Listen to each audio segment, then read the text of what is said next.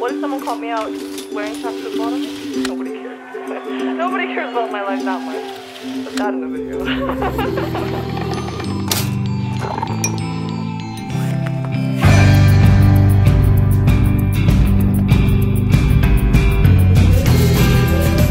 I've just received a text from CollectPlus and all my supplies have arrived.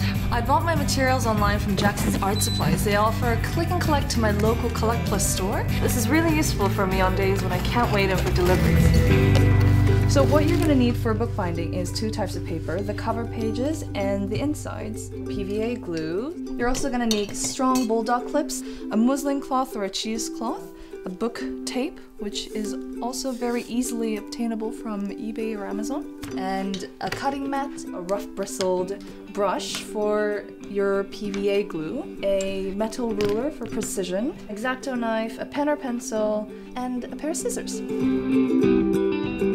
So the first thing you want to do is measure out your paper, and this really depends on how big you want your sketchbook or notebook to be. So I'm going to measure out half of an A4, which is an A5, mark it down with your pencil, and then cut it with your X-Acto knife. So you want to cut the inside pages as well, the same size as your cover.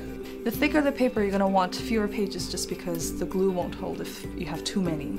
So use your cutting mat or any flat surface at home to even out the pages to one edge. You're going to use your bulldog clips to clamp the pages, not very close to the edge, so that you have space to work in. Then you're going to squeeze out some PVA glue onto a dish, and using your brush, you're going to brush on some glue onto the flat side, a very, very thin layer, so that the pages aren't wet. And then we're going to leave it down for about 2 minutes or until the PVA glue goes transparent. Okay, it's been 2 minutes. You roll out the muslin cloth and then you put the sticky edge down. And using your scissors or X-Acto knife, just cut away the sides. It doesn't need to be very neat because we're going to cover it up later anyway, but you want all the cheesecloth to be touching the pages on the flat side.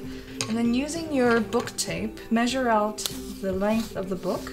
We're going to stick it on one side, about ½ an inch in, and then going to wrap around very tightly around the spine and onto the next side.